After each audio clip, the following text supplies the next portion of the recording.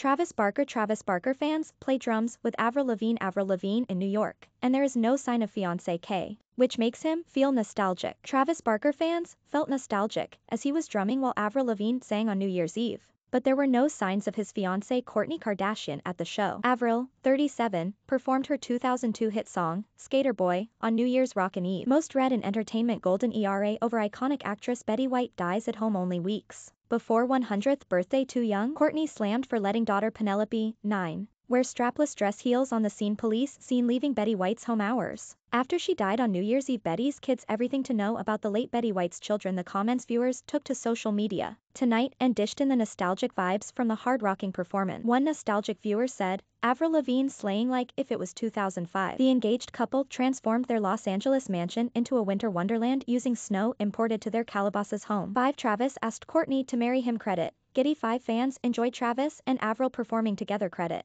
Getty Images. Getty. Kourtney Kardashian Travis Barker import snow to LA mansion to create a winter wonderland for Alabama's 16th birthday. We pay for your stories.